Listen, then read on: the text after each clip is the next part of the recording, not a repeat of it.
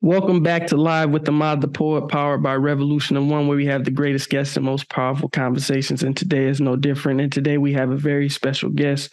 We have journalist, media personality, and host, Miss Symphony Thompson. How you doing today, family?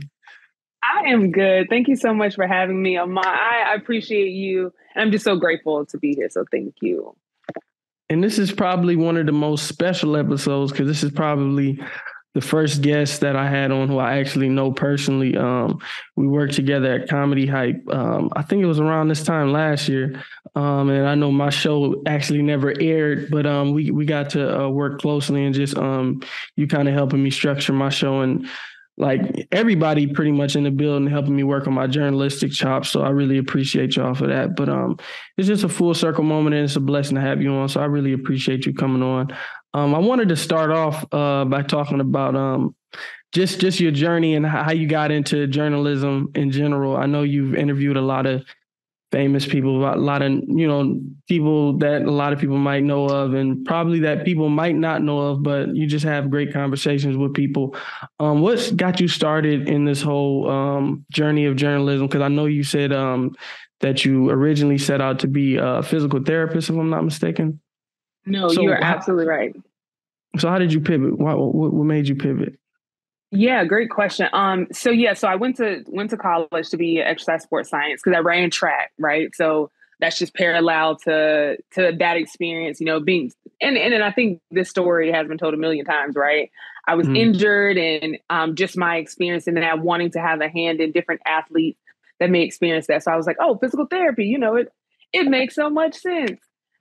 And then by my junior year, I was in my internship and I was like, Lord, this ain't it. This ain't that. This or it.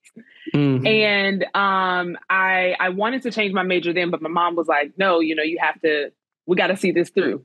Track is paying for college. I'm not paying for college again, so we're gonna see this through. So I went on to finish college, and after I graduated, I just found myself at a place where like I was just depressed, right? Because I was a student athlete. I was used to moving and getting things done. And then there just came a halt because I knew I didn't want to go into physical therapy. Getting your bachelor's degree is only a stepping stone to even become a therapist. So mm, I knew I didn't want to further my education within that field. So for about 3 months, I didn't have a job. I wasn't running track. School was done. mm, I'm right out of college and started working at Enterprise, did very well there. Anybody that knows anything about Enterprise car rental, it's it's no game. It's no game. But even there, just wasn't fulfilled. I was able to be very successful, but wasn't fulfilled until I saw one of my friends that live out in Atlanta. He was working at a corporate job, and I was like, wow, like let me go. Still not having anything about media in mind, because mind you, also like growing up, I've always been into like fashion shows and putting on like shows for my family, but never thought in my mind like, oh wait, I could take this and do this full time as a career. So at this time, I'm still thinking corporate, right? Graduate college, get a good corporate job, all the things. But God had a different plan as He was molding me and shaping me in every period of my life. Looking back now, like working at mm, Enterprise, having those 3 months off, running, like all these things taught me and prepared me for where I am now. Um, so I ended up moving to Atlanta and I did a fashion show back home. And a photographer saw me. He was like, his name was Chris Kelly. Chris Kelly was like, there's something in you. Like, I don't know what it is, but just the way that you're walking, there's something. So we did a photo shoot. After that photo shoot, he was like, hey, come to me with a fashion show. Ahmad, when I say like, God will show up in any room. God mm, does not like he will not say like, oh, I'm not gonna, I ain't gonna go in there because he will show up in any mm. room. I was at a fashion show and again, no thoughts of like, oh, this is gonna be a full-time thing. I'm just like, this is fun. This is something I enjoy. I love people. I love entertaining, whatever. Kid you not, I met a guy who was like, hey, I really love your personality. Have you ever done red carpet interviews? And I'm like, well, Mm. no, not really, but kind of like, because whenever I put on productions for my family, I would do that, right? Like I would sit them and ask them, how did you enjoy yourself and like all the things. And so went to red carpet events with him. His name is Jerome with In the House Media. And from one door to another, every event I went to, it would be somebody coming up to me like, hey, have you ever done this before? And I would stretch the truth a little bit, Ahmad. I'm not gonna lie to you. I would Yeah, it'd be stretch the like truth that. just a little bit and say like, yeah, I have, because technically I haven't done it on a professional level. But again, putting on shows for my family, I've done fashion shows, I've done all these things. So honestly, like anytime I say like how I got here, like it's, and I know it sounds cliche in this time, like it was truly God, because I never Mm-hmm. intended to do this full time. I never thought that I could do this full time. Always admire the art and love, you know, in entertainment, but never thought that I could do it. So it would just be me going into different rooms, taking opportunities that were presented to me and not being afraid to say yes. Being afraid that like, oh, this is something new for me. You know, I've never done this before. What if I this? What if I that? You, of course, all these doubts, but never being too afraid to at least try it. And every time I tried it, it would be, oh, somebody else saw me. Because, right, they always tell us somebody's always looking.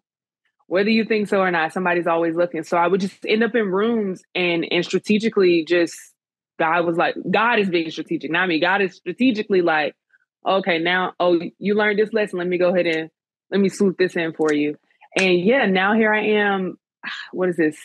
6 years later, Mm. full-time entrepreneur, full-time into the media world. And God is just continuing to open doors as I just take the moments that he gives me and really hone in on it and ask God, okay, how can I magnify what you've given me so that I continue to grow and do the things for your kingdom? Because this is not for me. If it was up to me, I'd have a corporate job with a, you know, and that may work for someone. And I don't want to sound like I'm putting anybody down, but that just wasn't the path that God had for me. And he was like, oh, that's cute. That's cute, Mm-hmm. but I'm gonna show you what I really have for you. So yeah, I know that's a long story, but No, that's real. I really like the part where you said there's not a room that God won't go in. Like that's real, and a lot of people don't understand. It's like, oh, blessing came. Well, that was when you was at the lowest point of your life. God was still there. Like, and that's just powerful. I wanted to ask you, what do you associate with more, as like a journalist or a media personality? Like, which one do you associate more? And I ask you that because you're very surgical when it comes to like being a journalist, and I just didn't know if that's like something that you owned, and if it's something that you own, like yeah, I'm like a journalist. Like, when did you buy in? You know, because when I was playing sports and stuff, you know, when I was playing basketball, it's a point where you just playing like the game, and then it's a point where it's just like you own the title. Like this is like you embody it. Like yeah, I take pride in this. And the way you do journalism, it's like a sense of pride that I see.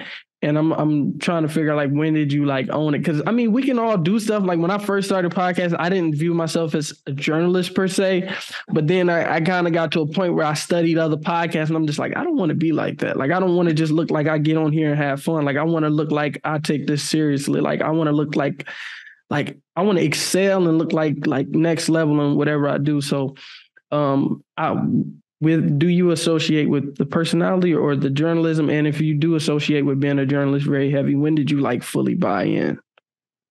yeah. So I'm gonna flip flop the answers to those questions. So I recently understood that like, oh, okay, you know what? Like, Symphony, you are a journalist.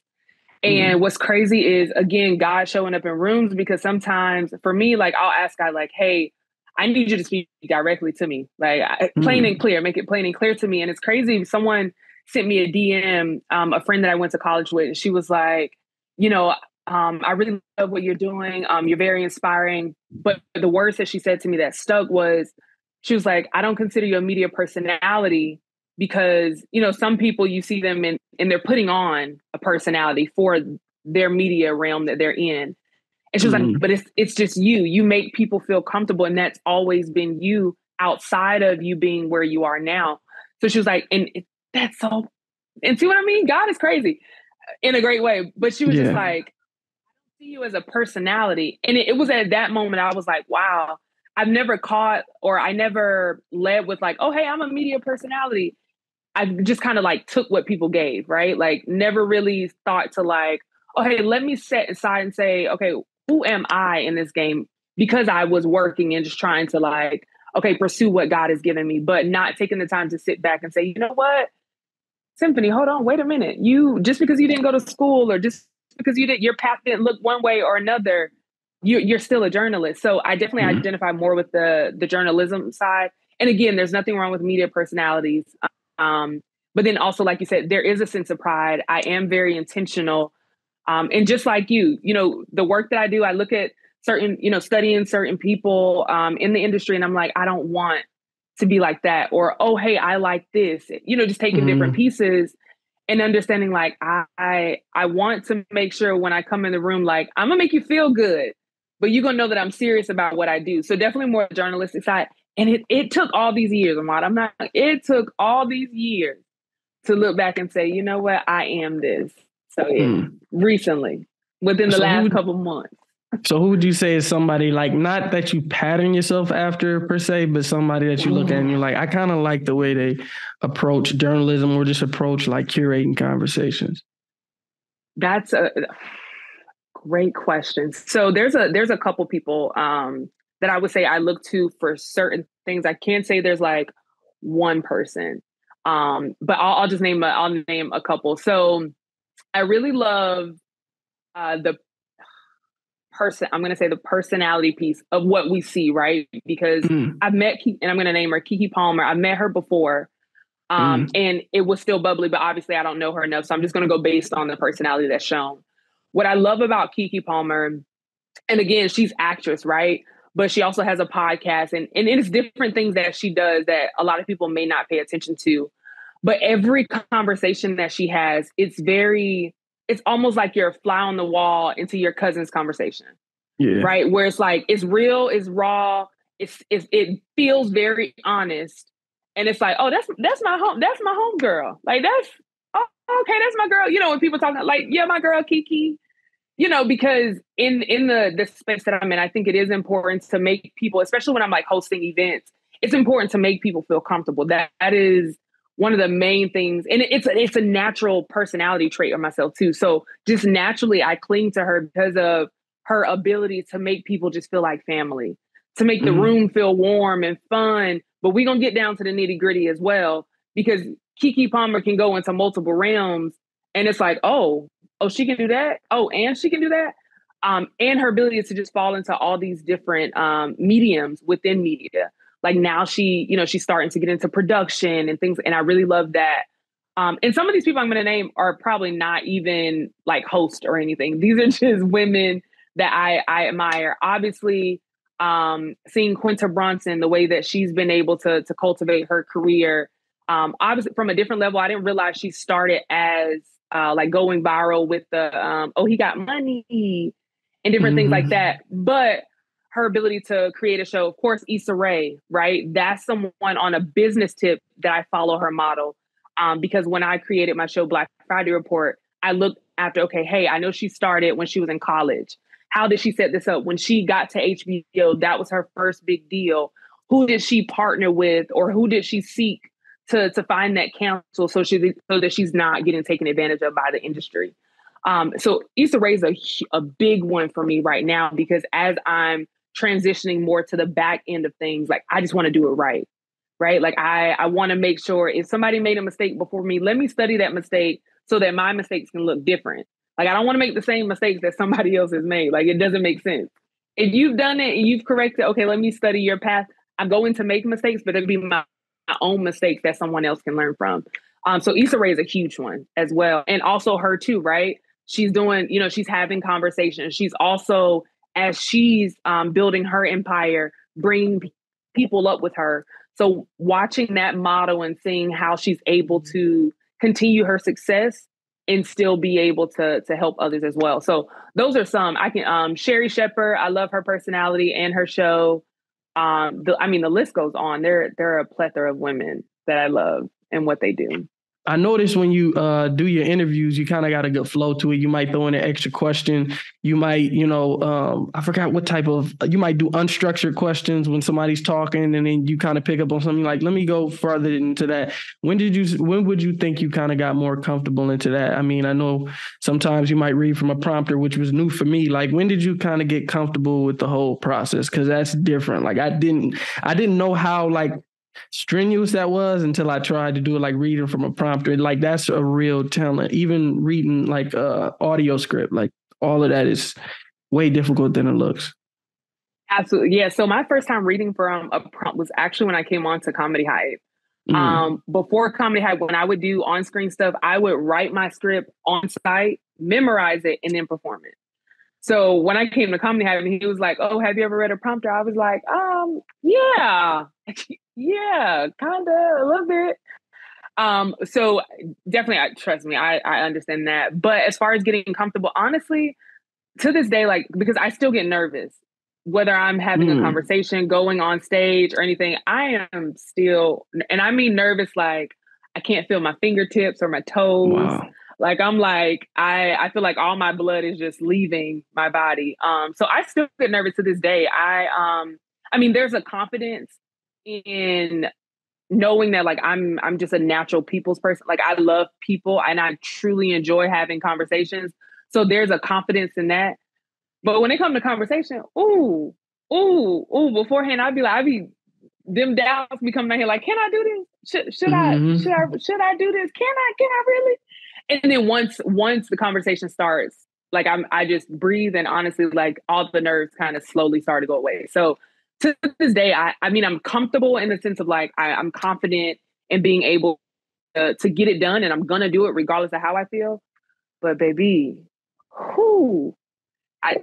I still get nervous. And it's still like a level of like, I guess I'm going to call it doubt, but I think it's just, I care so much that I want to do it right.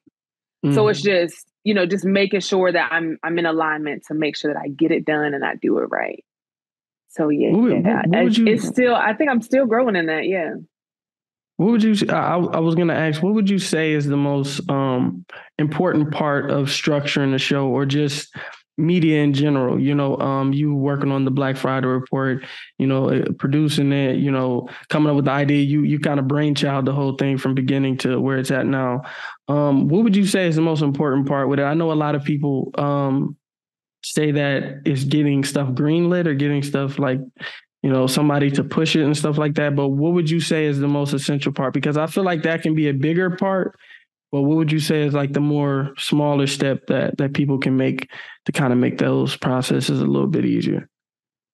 Yeah, so I guess it depends on what type of production are we talking about. If it's like interviews or, sit downs with somebody, I think one, understanding the intention and the end goal.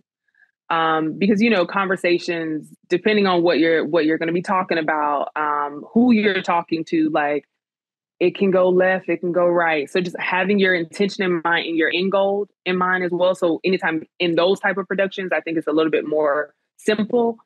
But when it comes to like TV production, where with my show Black Friday Report, what I've learned, like getting things greenlit I do think is important, but I think that's important later down the line.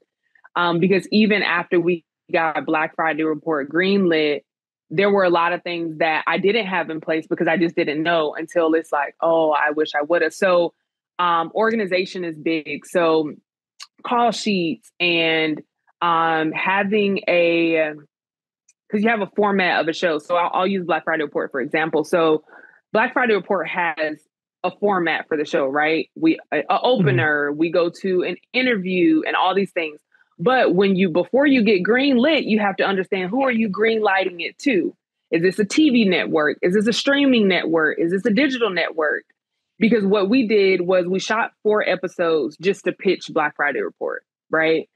And I didn't have to do that. But again, I'm just the type of person where I want to do something and I want to do it right. So I paid for out of pocket to shoot and edit 4 episodes, and we shot and edit 4 episodes. And then I started pitching. What I didn't know is when I got it greenlit by a TV network, we had to completely go back into editing and change the entire structure because TV has commercials. The segments have to be a certain length. The logos have to be in a certain place. Like, there's so many things, like understanding before you even get greenlit, who are you trying to greenlight it to? That's going to be important. And then also, like I said, organization, because it was helpful that we had a format written out. So that way, when we did have to change our structure a little bit for TV, we were able to still use the basis of our format. And a big shout out to our partners at Peachtree TV, Michael. He's the station manager there. He worked hand in hand with me to make sure that we were able to get that structure. Again, which is why I studied Issa Rae's, study her path, because she was able to connect with somebody that had insight, that could give her understanding. And that's what Michael is for me. He gives me, that understanding and also that structure that's needed. So yeah, baby, if you're doing a TV production or just a production in general, having it green light lit is important, but understanding who you're trying to have it green lit by is also important, because you'll do all this work and then you'll have it green lit and it's like, oh yeah, no, we gotta go back to the drawing board. Granted, also not a lot of people shoot full episodes the way that I did before they pitch. And I'm just, if I'm going to do it, I'm going to do it different. And I'm going to also make sure I do it right. And do you think it's a process where you can kind of like get out the exact vision that you had in your mind when you originally pitched it? Or is it kind of like a collaborative effort of like you working with the director and editor and being like, this was kind of my vision, and they might give you like, well, might not be possible, this might not be this. Like, how do you kind of work with that balance? Because that's something that I deal with heavily when it comes to doing stuff. It's just like, part of me doesn't like to do certain things if I can't have it exactly like it was in my head. But then somebody might be like, nah, you might not want it like that because it'll be like this, or the camera angles, you should shoot it over here. Actually, like I've tried to set up interviews and it's just like, nah, you don't want to shoot it like right in front of the window. The sun will come and then they'll like give you expertise and they'll kind of change your perspective. So how much of that do you kind of give and take when it comes to your vision and like a vision that's more, maybe even better? I don't know. No, you're absolutely right. Sometimes it is better. My letting go and delegating has been the toughest thing for me, because again, that's your baby, right? It's like, but it's my baby. However, this is why I think it's so important to surround yourself with people that you truly trust.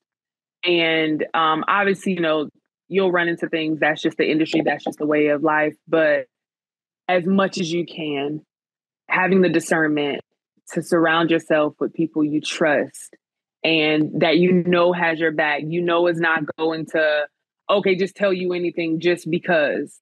So yeah, I definitely ran into a couple of times where my vision was, hey, this is blah, blah, blah, blah, blah. And then my director of photography, my DP, or even, the station manager would be like, yeah, but what about this?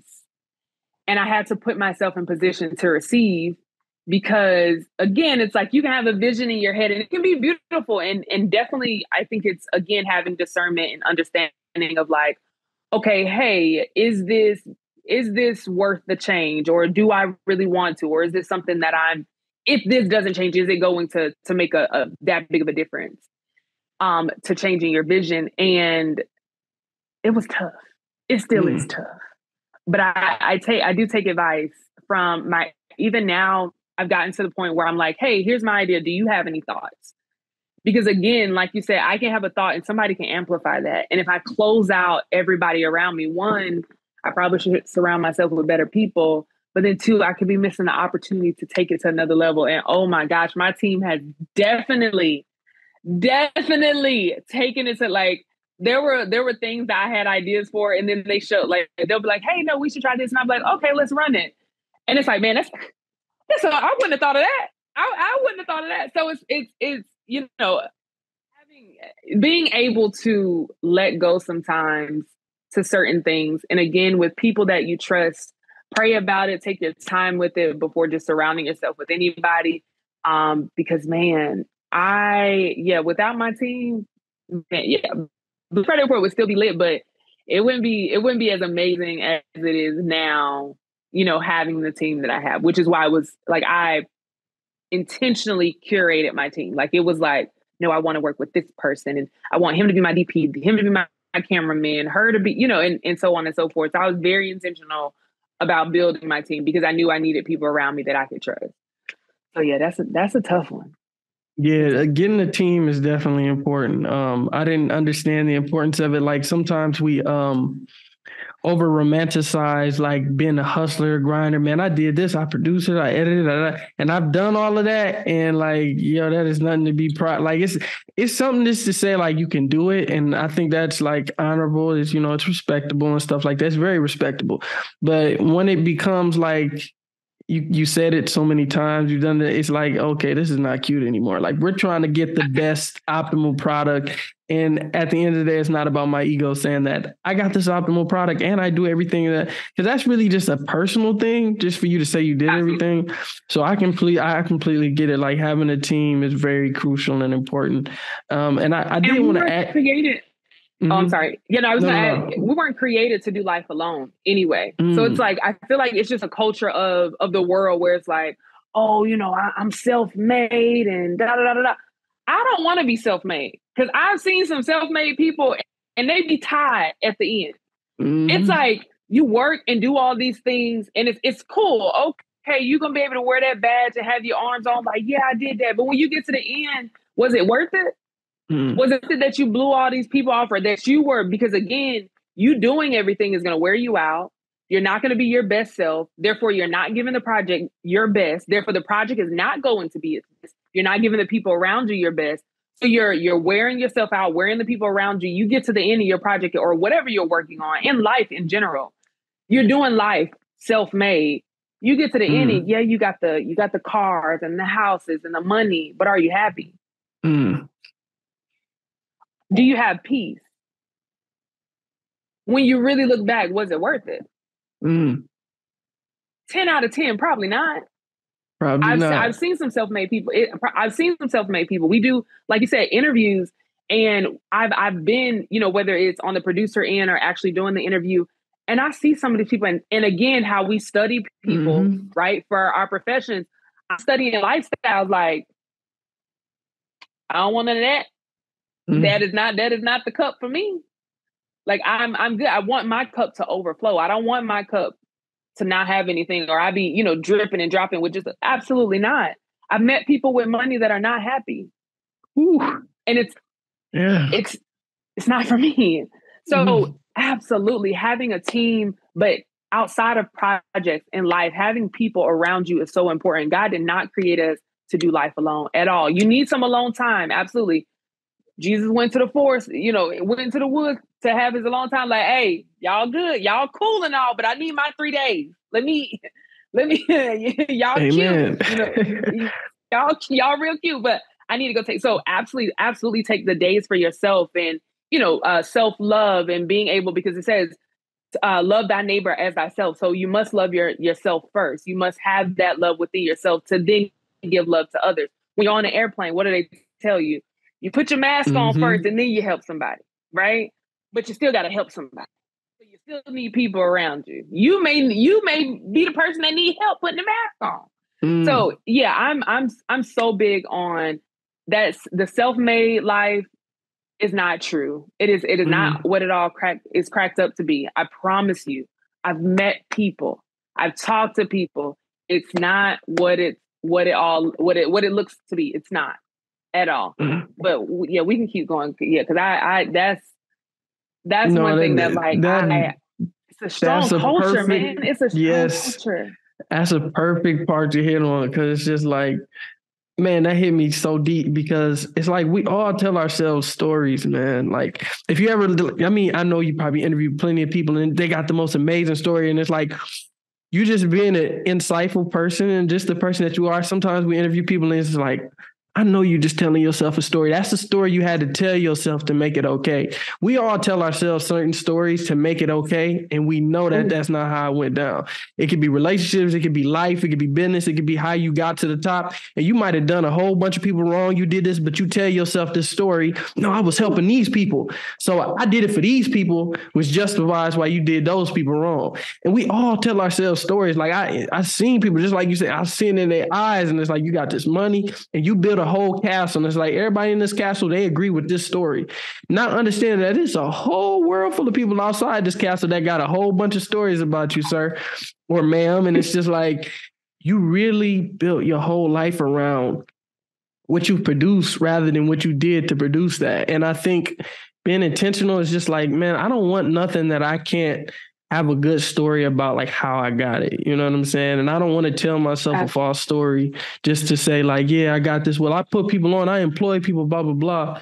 It's just like, man, that if you had to do it on the backs of people, or you had to do it at the cost of other people, like, nah, man, like, and it's just crazy. Nobody's self-made. Anybody who say they're self-made is just telling themselves a story to justify something. Like somebody might have did you wrong back in the past, and it's just like, this is my story to be like, look, I didn't need them. Like, yeah, that's deep. Like when you said, I'm like, that's deep, because man, I've told myself stories, man, and then like I had to reflect on it later, like, yo, I was just trying to, like, I put out a tweet today. Like, I've been telling myself my whole life, like a good portion of my life, not my whole life, but like that I was ostracized growing up, like in middle school, high school and stuff like that. Like I just didn't fit in. Only to read this book. I'm reading this book today. It's called The Mastery of Love. But I was reading this book and it talked about how what we do to fit in and how we'll sacrifice everything to fit in. And I had to reflect for a second. I'm like, that's why I didn't fit in. I was not willing to sacrifice everything. Like in my perception of the world was that nobody had to sacrifice anything to be accepted and that they were just naturally accepted by everybody. Like, and that's not the case. A lot of us growing up, we're individuals. We have different special quirky things about us, different things that separate us. And it's just like we have to give that up to be accepted in a conformist culture. Like we got to get it. And I wasn't willing to give that up. Like, and that's literally, I had to reflect on like, dang, why didn't you go to that party? Why didn't you do this? Why didn't it's like, because you just like being you. You just like being at home. You just like doing the things that you was doing, and that gave you more peace than to go there. Like I wanted the accolades and to be around the people and to be accepted, but I did not want it as much as I love myself. Because if I did, I'd have gave it up like others gave it up. And I was just like, wow, it was empowering for a second. I was like, it's empowering now. I'm like, whoa, like I literally loved myself enough to be like, you know what? I want you guys to like me, but I like me a whole lot more. I can't do that. Like, you want me to do this? Like, you just said, man, if you do that, like, you cool with us. And I'm like, I kind of like me a little bit. And I beat myself up for so many years about that. Like, oh, man, you couldn't fit in. It's just like, yeah, you didn't fit in because you love yourself too much. You didn't want to like fit in because you could have, but you just didn't want it that bad. Like, you know how people be like, man, you just didn't do it because you didn't want it. That's true, especially in my life. A lot of times it's like, if I didn't do it, I really didn't want it. And if I wasn't there, like if I wasn't around, because if you want somebody to like you, you can put on a face and do all type of fronts or whether you can make it happen.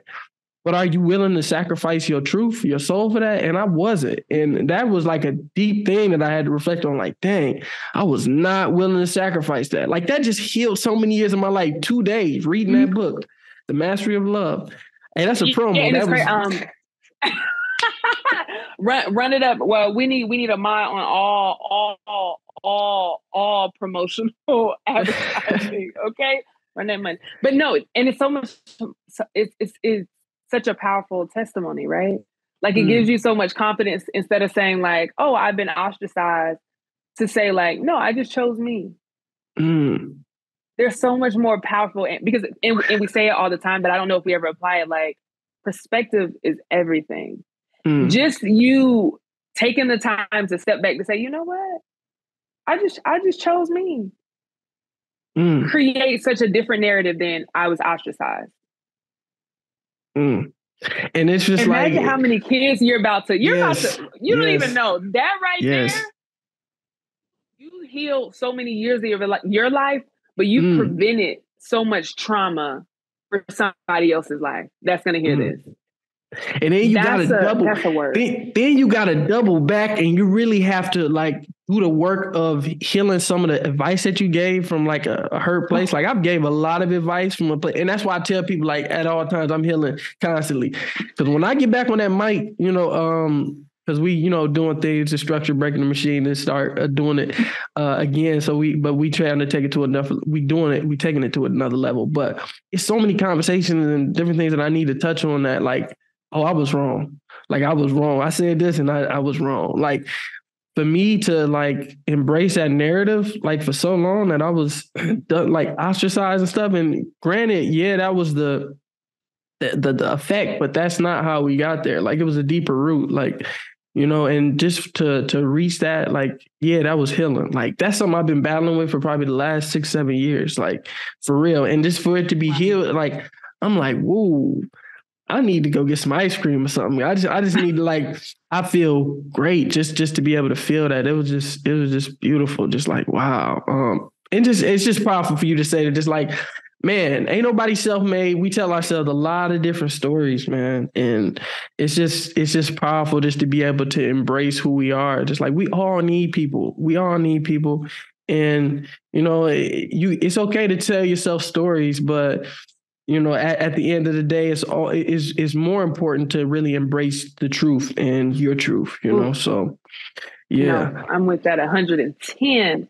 That needs some snaps. Ashe. In the spirit of the truth, I wanted to touch on something. Transparency Tuesdays.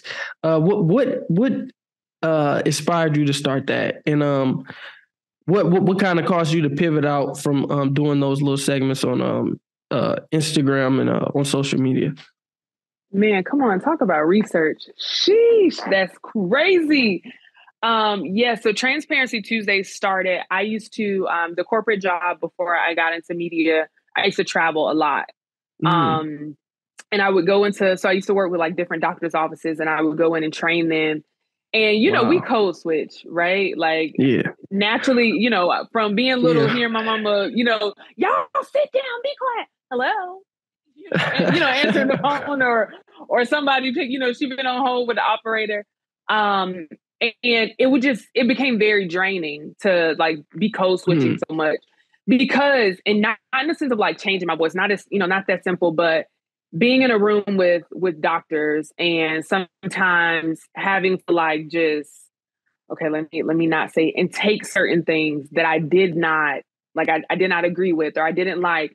And sometimes, like in the workplace, I would have to be like, okay, look, just as much as you want respect for me, I'm going to need respect for you as well. But it became very draining. So when I would get back to the hotel, and this was before I locked my hair and everything, and I let go of certain hairstyles, but I used to take my wig off, take my makeup off, and like just, thank you. Like, okay, let me just be transparent about what I'm feeling. And I don't know, one night I was on Instagram Live and did exactly that. I was like, you know what, y'all, like, and literally on live, took my wig off, was taking out my makeup. I was like, let's be naked together, and let's just have transparent conversations. And I would do that, and people would love it. And, people would DM me like, oh, I love this segment. And then I was going to take it a step further. This was, so I had stopped for a little bit because I had stopped traveling. And I would be at home.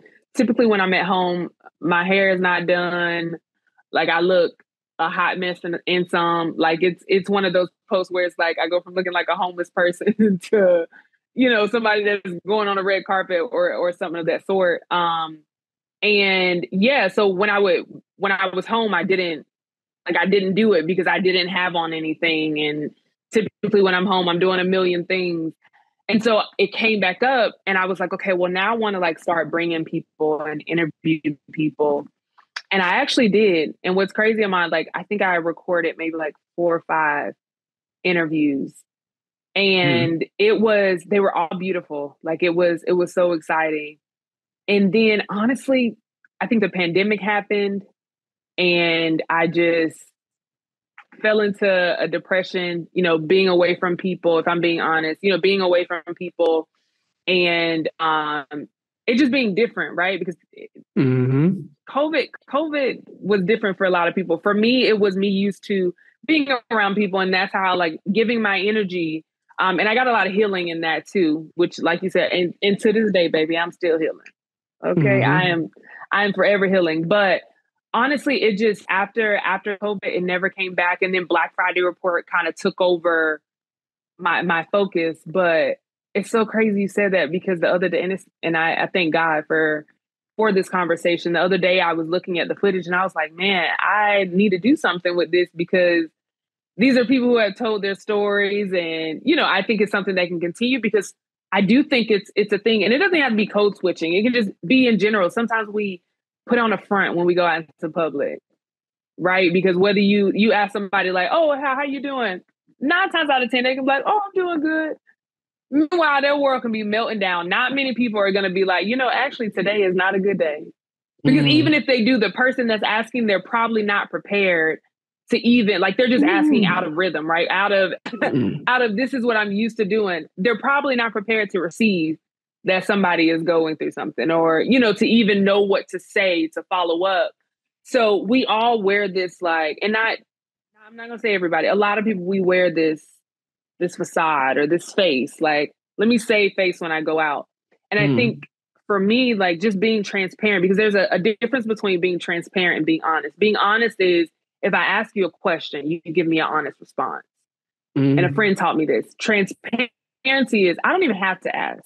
You're transparent enough to just share with me. Like, I can ask you a question about, hey, what's your favorite color, right? And maybe that color triggers something for you that you're experiencing, or something you thought of, and you just, hey, I want to be transparent about what that did for me, and being able to release that, right? So Transparency Tuesdays was exactly that. And it doesn't have to be on a Tuesday, but it was just taking one day of the week to, hey, take it all off, take the makeup off, take everything off. And it doesn't have to be just in a physical realm.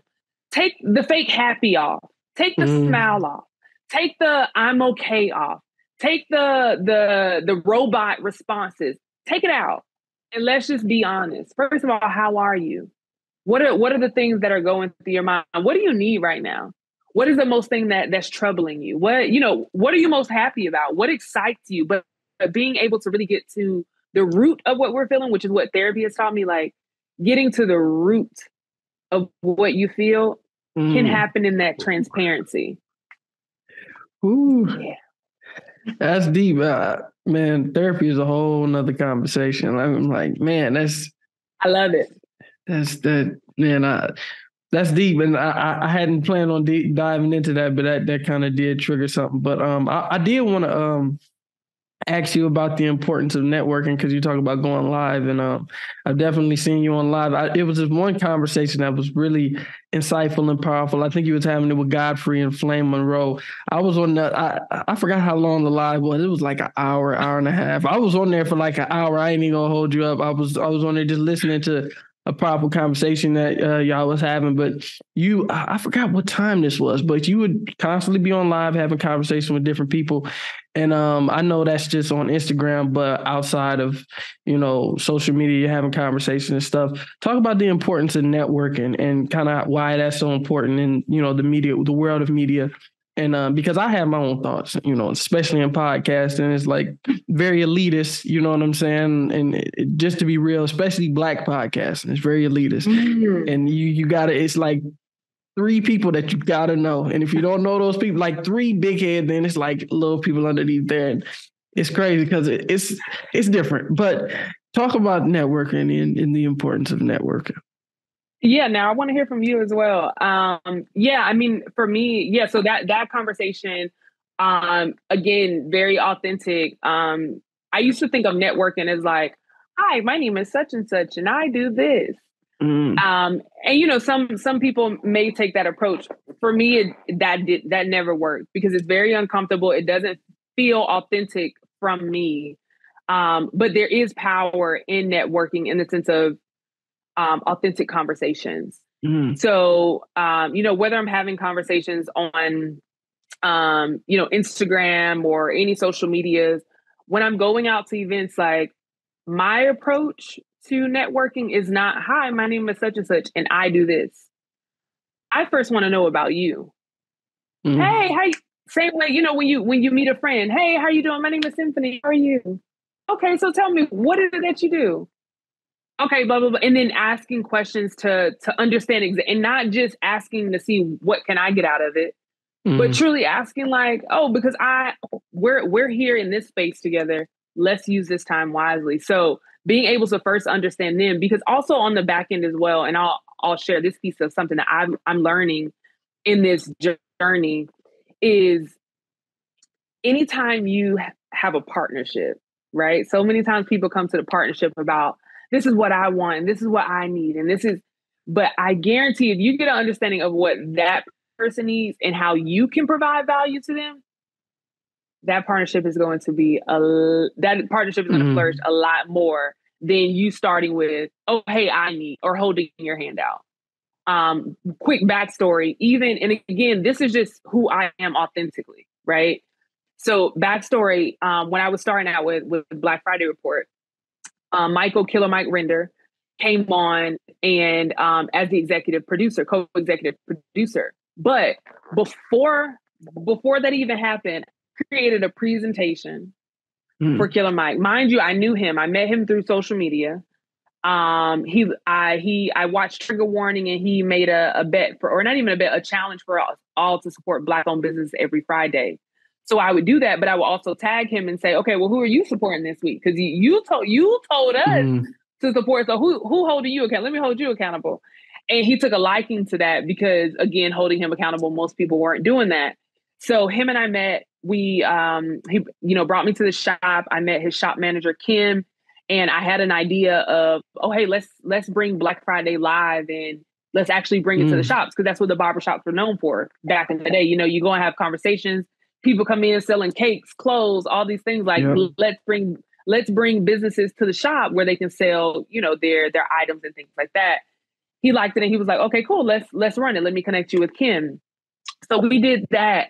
And then he came to me and he was like, hey, you know, I really love what you're doing, but I want you to create something for social media, but that's for you so that I can support it. This is Killer Mike talking to me.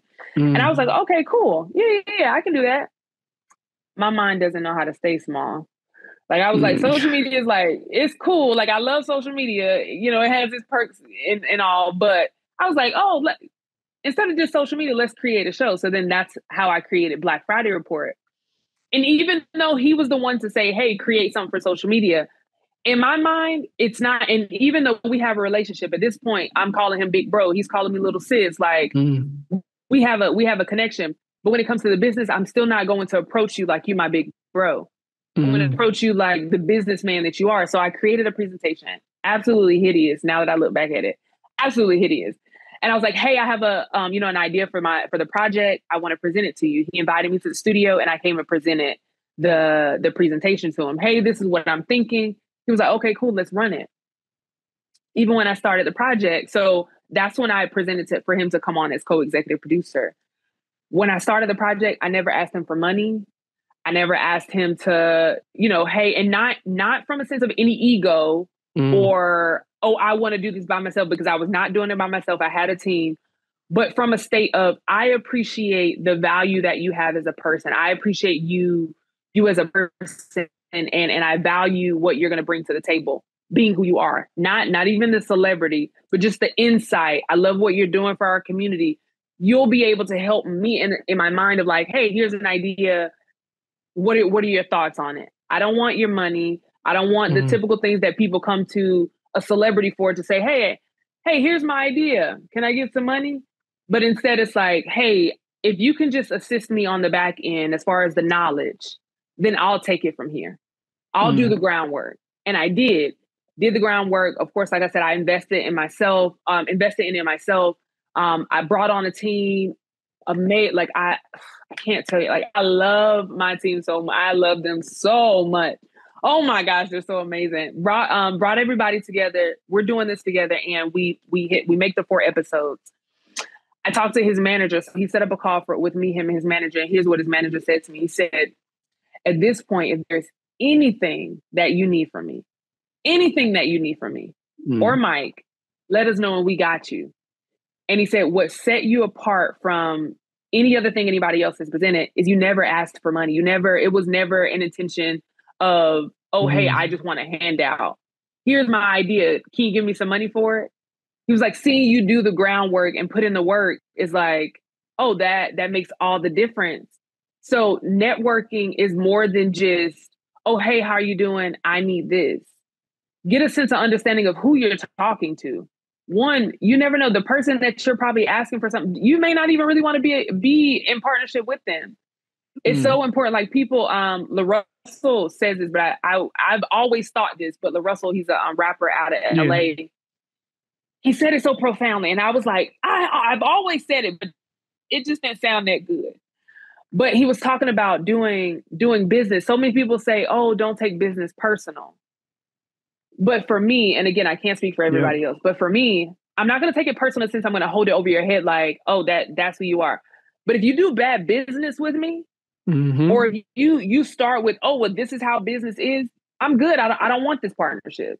I've had to walk away from a podcast because somebody that I trusted and that I thought I had a relationship with handed me a contract, and the contract didn't make sense. Yep.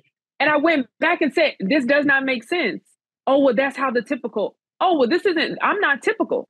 This isn't going to work. So even though that person, they have an amazing business, right?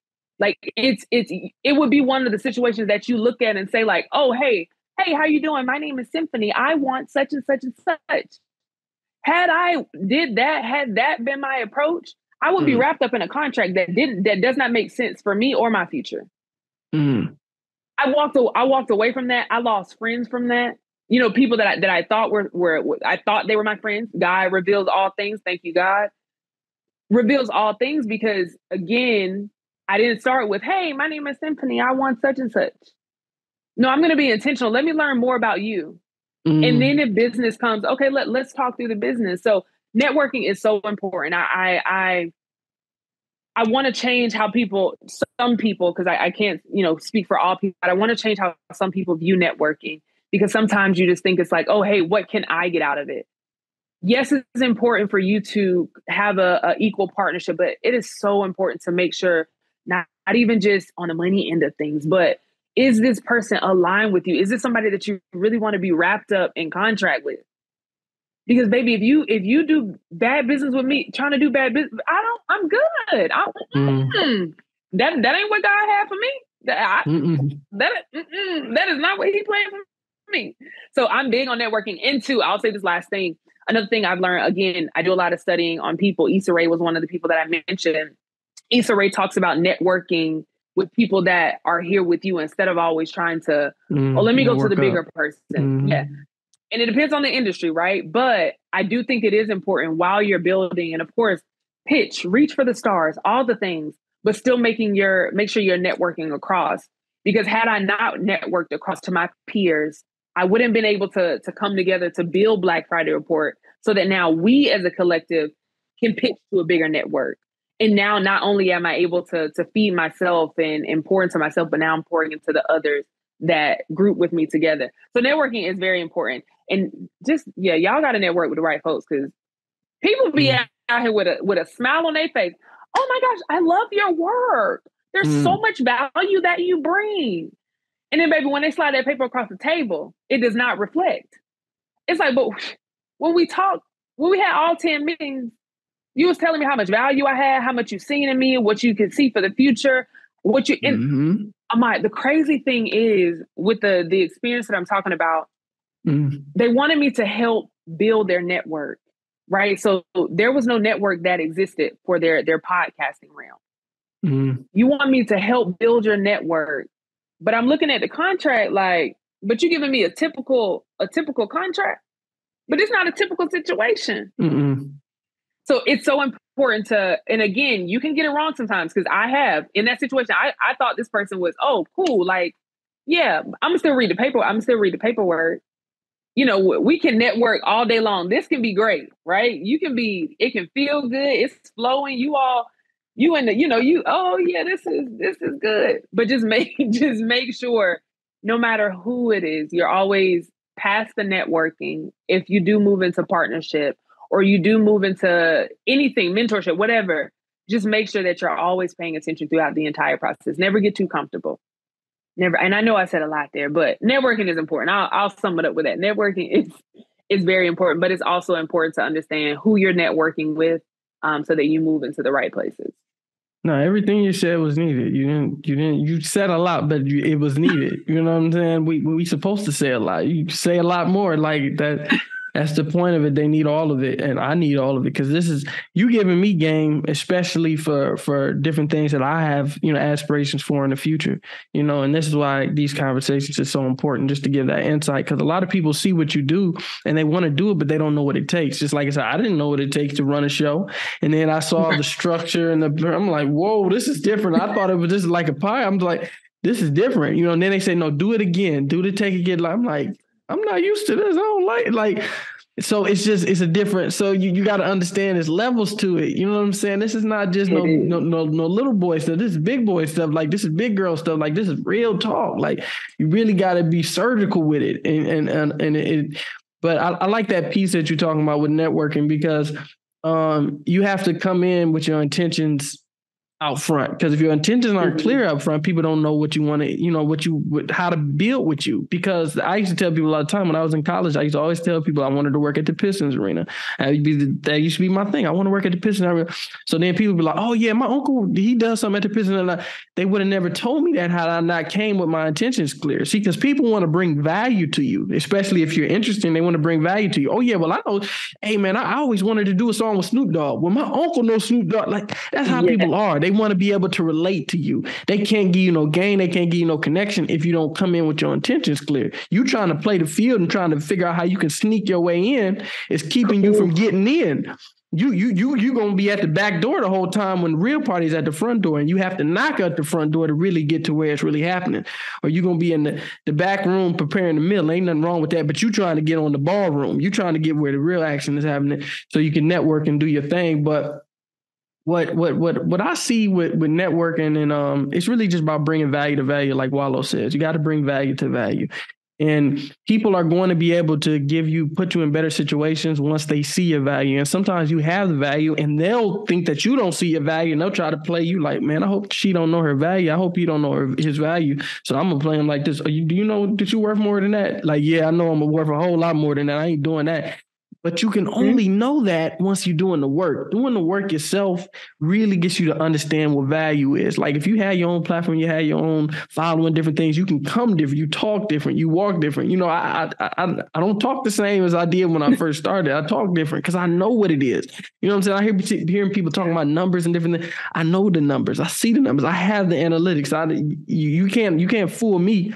But another thing about that is when you talk about when I'm speaking about bringing value and understanding your value, is because you know what like a typical contract would look like. You know what a typical, like you said, it was typical. You wouldn't know that was typical had you not had previous experience. You have to have that previous experience to know what's typical and what's acceptable, what's where you're at right now. Like, you know, so that definitely helped me understand that, you know, just understanding that you have to get your feet where you have to get in the game, and for you to really understand, like, okay, I'm at a place where this is no longer acceptable. This is not where I'm at right now.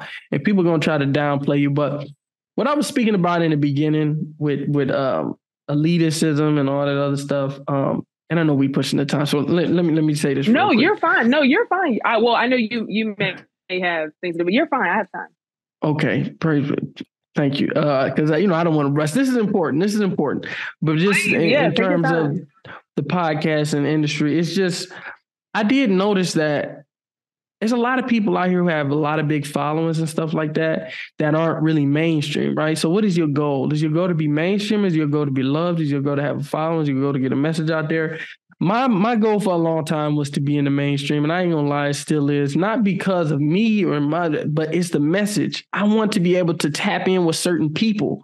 And in order to do that, I felt like I needed to be in the mainstream, which is not necessarily true. It's really all about relationships. You know what I'm saying? Like, it's really all about relationships and just who you can leverage and pull on. Because there's certain people that I watch an interview, and I know you probably are the same. I watch an interview and I'm like, they could have asked them this, they could have asked them that, they could have said it like this. The reason they answered it like this is because they asked it like that. Dude is laughing in the corner. The other dude got a Hennessy in his hand. They not taking it serious. Like, prime example, right? I watched the Drink Champs interview with Jocelyn, I believe her name is. Drink Champs interview. She did. That was one of my favorite interviews of all time. Like, I love Jocelyn. I have to put that out there. I love her personality. I love the way she comes up. She's just so authentic. I love people like that. It's hilarious. It's entertaining. But it's also real. It's real. And a lot of people be like, oh, you like, I can't. I just love the realness. And how, like, it's certain people like Mike Tyson, certain people like that, Dick Gregory, they just speak from a place that's just like no filter. And I just love that. Yeah. I just love it. And I hope to live my life like that one day. But she was just in there and she was breaking down, crying, just talking about the stuff she went through growing up. And they just like, no, we not about to do that here. We not about to do that here. Give her another drink. I'm just like, oh my God, that's the best part. Like, and it's not about the sadness, but it's about she's coming from a real, she's opening. And that's what she said. She said, I can't do this with all these boys in the room. She said, see, and I know I can't do this with all these boys because y'all don't understand. Because y'all talking about the grind. Y'all talking about overcoming. I'm talking about my life. I'm talking about I saw the needles. She said, I saw the needles on the ground growing up. We playing soccer with the paper mache ball and all this. I'm just like, wow. In certain interviews that I see, and I'm just like, man, should have been my show. Cause I swear to God, I'd have gave you that moment. I'd have let you, man. I'd have had the tissue. I'd have been crying too. Like, I'd have, you said running.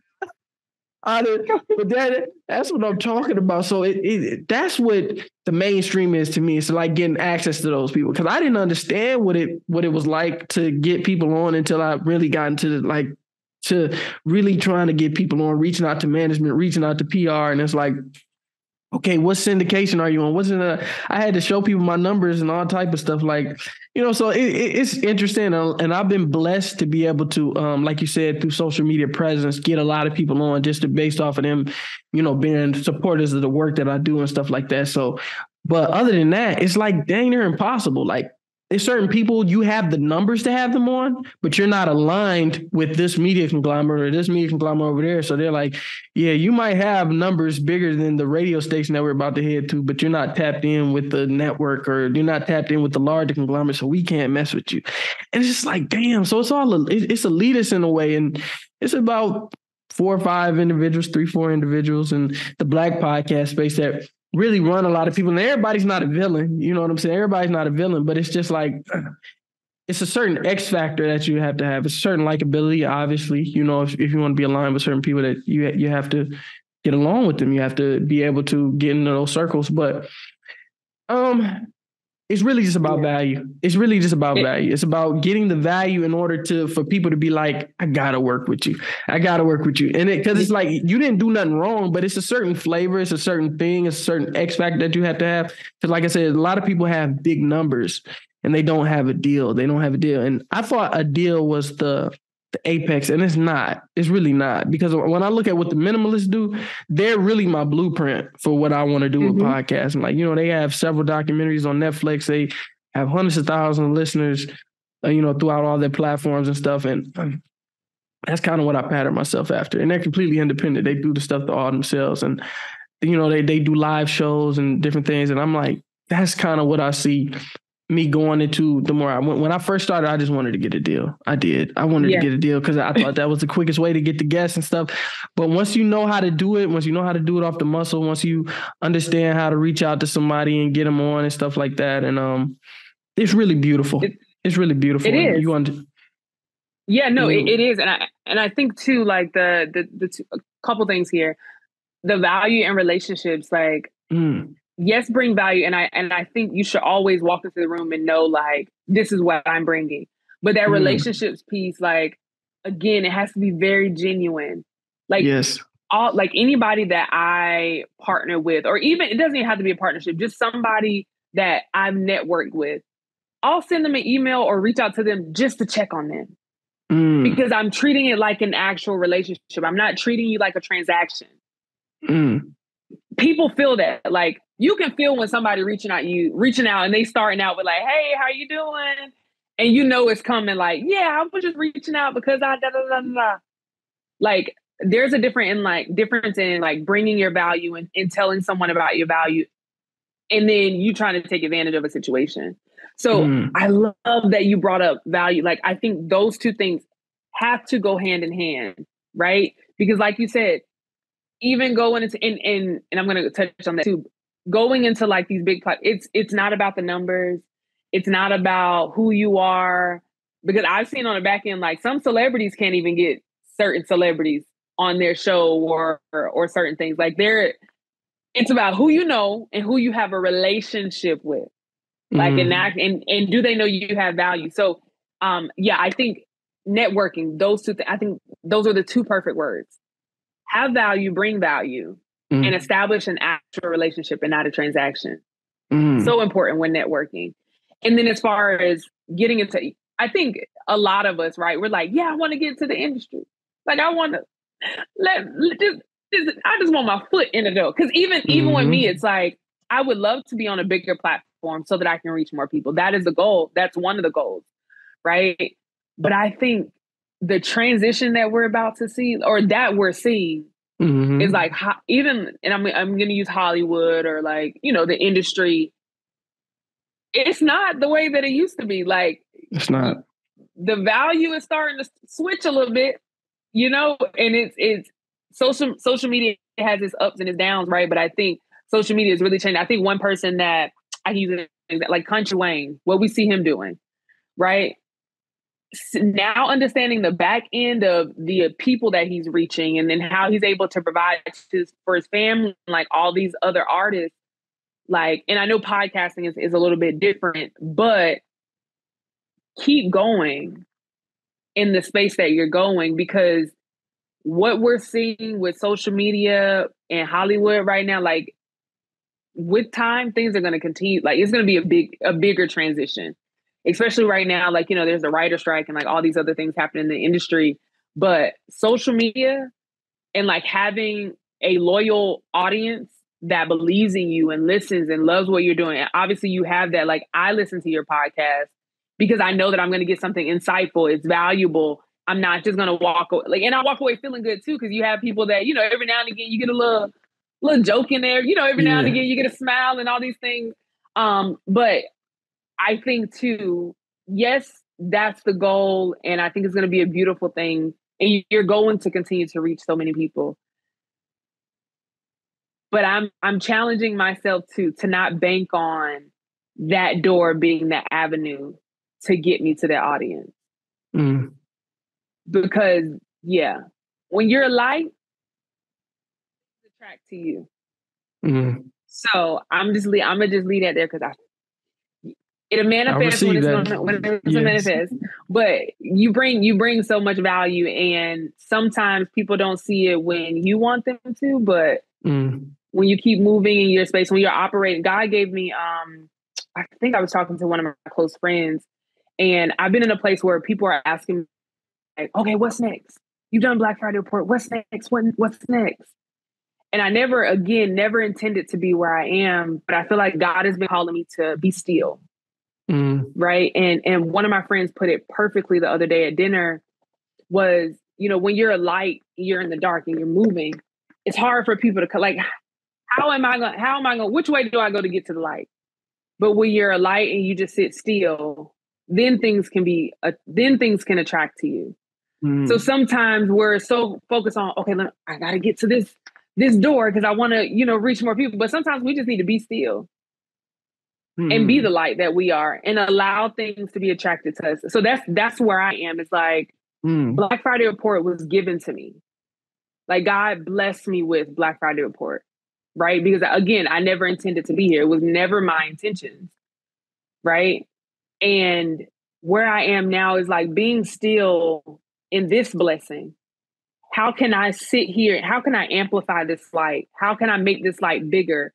Not by moving around, but by being still and staying focused here, and then allowing those things to be attracted, because I am a light. You are a light. You have to know that you're a light. When people talk to you and they're able, even you, like being able to watch that interview and say like, man, I would have gave her that moment. I would have given her the space. She needs that. And not only does she needs that, somebody else needs that. Yes. Yes. Somebody else. So and I want to see that happen. So my girl, come on over here. Come on over here. Because that could have been a powerful moment. Not just for her sharing her testimony, but to see a room full of men. God, thank you, God. Seeing a man be able to allow because right, the world says like men aren't emotionally intelligent, they aren't emotionally available, like all these things, but that's not in true for all men. I'm going to speak specifically to Black men, because that's a big passion of mine, something that's like been laid on my heart, like the spaces that are created for y'all and just the things that are put on y'all. That moment, oh my gosh. To see, I'm going to place Ahmad there, like watching and seeing you give her the space to cry and let it out and ask her more questions and, give her, just continue the conversation and not steer away from it or try to, hey, no, we can't do that. Here, take this, do this. Mm-mm. We've masked our pain long enough. We've done it long enough. Black folk, we gonna laugh about our pain. We're gonna But like sometimes you just need a space. Let it out, baby. Let it out. Grandma's be like, come on, baby, let it out. That moment would have been crazy. But Ahmad noticed it. Ahmad is a different light. So you're going to be able to create spaces when somebody comes on and they need that moment. Somebody else needs that moment and you're going to give it to them. Be still in that. That is a gift. Because most people probably were watching it like, yeah, man, she can't be doing all that. Like, nah. Not everybody would have noticed that, but you did. So be that light that you are, because things are going to come to you. Even I pray that this interview, I want that snippet of you explaining that and being able to have that understanding. I pray that it reaches, and it doesn't even have to be her, but somebody that needs that space. Yes. Because even though, there are certain like podcast leads and there are certain managers that are going to tell you, oh no, they da-da-da-da-da. But the power of social media is it can go straight directly to who it needs to go to. So it's going to get to somebody that's going to say, you know what, I need that space where I can have a conversation. Because there are some things that I've been feeling that I want to be transparent about. I want to share. And Ahmad has that space for me. Let me call my manager up. Yeah, hey, I want to do an interview with Ahmad. Yeah, I know. I didn't really ask all that. Either you can do it or I can make it happen. And I'm be looking back, drinking my water like, Ahmad he better ask them questions. You talking that talk, man. You talking that talk. I'm like, woo. I'll say that's that therapy. You manifested all that good energy. I'm like, man, I can see it now. I'm almost teared up thinking about it. I'm dead serious. I'm just like, ooh, let me not cry. Like, this is deep, man. Ooh, that's deep. Just because you can cry. You can cry. I definitely so just have as much one as of you're these giving, episodes. Yeah, okay, yeah, I know. Yeah, I just, I definitely have on one of these episodes before I was going through it. I'm just talking to my man Murdoch on here. I'm breaking down crying like, oh crap, I can't believe I'm crying on the show. But it's nothing wrong with crying on the show. I cried on Breaking the Machine as well. I cried on there. We did an episode called Father Time, and this is not too long after Spank's, my co-host Spank, his father passed away, and we just cried. I'm thinking about my father and stuff, and I could clip it out, I could cut it out, just post production and stuff, but I gotta put it in, I gotta keep it in because, if my audience don't see me do it, then hey, they gotta understand somebody that they might look up to or like, you know what I'm saying? Or, that we can be vulnerable too, man, and that we go through stuff too. So that's the most important thing about just vulnerability. And when I was talking about Transparency Tuesdays, and I'm glad that you shared, why it transitions and the things that you've been doing, because for me, it's tough. It's tough to be transparent sometimes, especially when you got people and your story involves other people. And it's just like, man, I'm being real, but it's just like, I don't want to hurt nobody else who's involved in this story, And that's the hardest part. Like a lot of people be like, oh man, you scared? No, I ain't scared to say what I got to say. I'm scared how the people who was involved in the story going to feel. And I ain't really even scared. I just care about how they feel because I'm an empathetic person. But I ain't even scared of how they feel. Like I'm empathetic to how they feel because they not ready to that be exposed. I ain't even say their name, but just to hear me recite the story hurt them so bad. And I didn't even I didn't say their name, but they know who I'm talking about. You know what I'm saying? And it's just like, woo. But yes, when I watch that interview, and I watch interviews all the time, I'm just like, woo. But it's just like those special people like yourself. It's certain people in the journalism world, they have an effect. And we're intentional about that, like Charlie Rose or I can't remember, Larry King, or these different people. When you come on their platform, they have a certain, and it's just like, you're not at no other, you here right now. And that's what I wanted to give. I always wanted to give, like, you on Breaking the Machine right now. You you're on one-on-one with Ahmad the Poet. Like, this is a different platform. We're not about to do these games, and other people, they gonna play them games, and that's cool because we like playing it, but not here. We're gonna be real. We're gonna be open. I'm here for you to be you. You know what I'm saying? Play it because we can do all of that. But man, like, That I needed that, like, cause we gonna manifest that. Like I'm manifesting that, like for real. Like that's all I care about. I don't care about money, nothing else. I just want to have those voices in the culture that people respect and look up to. Just I want them to have those moments that they need to heal more people. Cause I've seen so many and I'm like, oh my God, I wish they would have delved deep into that. Cause that replenishes my soul. Like that made me feel good. Like, man, like, woo, like when I get vulnerable on my show and I put those clips out and people, oh man, I felt that this person died. Like that's what it does. It ain't about the money. It's not about it ain't about nothing else. And that's what I tell people all the time. And I understood, and we can end this here, but I understood what people talk about. Like if you're just in it for the money, you're not going to go far. Cause for real, like I've podcasted for years, man. I have invested more money in my podcast in the last 2 months than I have in the last 2 years. Like thousands of dollars just to get the production together, to get a studio together, all types of other stuff, but it's just like, if I did it to make money, I lost a lot. I didn't lose the money, but I invested more money than I've made from podcasts. And I've definitely invested a lot of money. And it's just like, it's not about the money. It's about literally healing somebody who's in middle school, who's in elementary school, who's in some young, because that's what I needed. And it's really just about, I swear to God, that's all it's about. Nothing else. Nothing else. And that's beautiful. That's beautiful, because what's for you is going to come to you. Again, you're a light. Be a light. You're being a light. That's why that's what's most important to you, because you're being that light. So with the light, all things that are meant for you are going to come. I do want to say this before we close out, because this was a person that she came to mind, but I couldn't say the name at the time. I don't know why. Anyway, Angie Martinez has a platform of conversations where that's somebody else that I study in the journey. Yeah, in a journalistic aspect, because in those conversations, like when someone has an emotional moment, like she allows it to happen. There are certain things that I look at that I'm like, dang, I wish, this is not, but that is somebody, when you asked me, who were some people, Angie Martinez does a great job of creating spaces and making it feel very homey and like, from the aesthetics to the conversations. So big shout out to Angie Martinez and what she's doing with In Real Life. Yep, like you said, In Real Life podcast. Podcast. Yeah. So yeah, that's one that I look at. Sometimes definitely like, I wish it would have went here, but just to even have those spaces where you can have conversations about, things that are in real life and not just in the social media world of things. So yeah, I like Ebro too. Ebro's a good interview too. He's supposed to actually come on, so and hopefully we'll be able to make that happen. But I reached out to him to get him on. But man, I like the way he conducts the interviews. He has a lot of range of guests on, and it's good. It's some good journalists out here, and this has been a masterclass in journalism. I know before we ended, I definitely wanted to figure out where can we find Black Friday Report. Yes.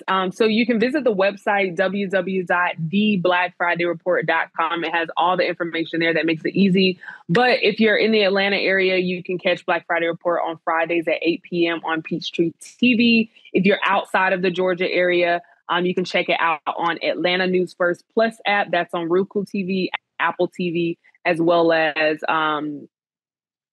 Roku, Apple, and it's another one. But you can find it on the website at www.theblackfridayreport.com. It's a good show. Again, it's, we have that activity. We go and visit local Black-owned businesses. We give our actual feedback back to these Black-owned businesses. And I'm hoping that it instills in people that when you visit a Black-owned business, you don't have to, if you have a bad experience, it doesn't have to be, oh, this is why I don't support Black-owned businesses, or I'm not going to other Black-owned businesses. Give them feedback, have grace. And then at the end of the episode, we actually sit down with the owner so we can give you more insight into the challenges that these Black-owned business owners are facing, so that we can have that understanding and have more grace, and also find more ways that we can connect and pour back into our community. The dollar only stays six hours in the Black community, and we got to change that. That's crazy. We're one of the top consumers in America, and it's crazy that our dollar doesn't stay in our community for longer than 6 hours. So we're working to change that. We're not just going to talk about it. We're going to be about it and do it. So yeah, check out Black Friday Report. It's a fun show, but you're also going to get some information and education as well. And I just want to say, man, I really appreciate you for just being intentional in all your work. I appreciate you for coming on, sharing your light, and just making sure that the project that you're involved in is definitely something that is of upliftment, and it not just have to be entertainment. It's like really pushing the culture forward. A lot of people talk about pushing the needle, like what you're doing is pushing the needle forward. And I definitely want to promote this episode on the Ancestral Plane and promote the episodes that you guys have coming out with Black Friday Report, because it's definitely something that's beautiful. And I got to get on that wave. I got to get on my black business on Friday. I probably have to do it with clothes. I have to start with clothes, just buying clothes here and there, but just find a local black businesses in the area. But I definitely appreciate you doing that with the Black Friday initiative. I really appreciate that. And and there's also household items. Oh, sorry. Yes. There's also household items. They have there are detergents that are black owned, toothbrushes that are black owned. I actually have I'll send it over to you after this call too. I have a list of household items really quick. I was looking to buy a house. It ended up not working out because of COVID. They were trying to raise my price and I didn't get my house. I used that money to pour it back into Black Friday Report. But with that, what I did is I created a list of black owned house items. So I was like, okay, you know what? I didn't get the house, but how can I use this to benefit others? So I had already had a running list that I was making for myself of all the things I wanted black owned in my home. So I have a running list of black owned house items that I'll send over to you. Toothbrushes, detergent, dish detergent, literally all the things in your house that are black owned. So it doesn't have to be just clothes. I'll make sure to send it over to you. If you could do that, send over a list. And if you have their social media, that would really help. We could do a collab post on the Ancestral Plane and on your platform, and we could just promote it like that. That'd be super dope. Because anytime I promote black owned businesses, everybody loves it. So that would really be helpful. So I'm all for that. But I just want to say I appreciate you coming on. Like, this has been a great conversation, powerful conversation, and I know the people are going to love it. So thank you for gracing us with your presence. This has been One-on-One with Ahmad the Poet with Symphony Thompson, and I will see you in the next one. Peace, you guys.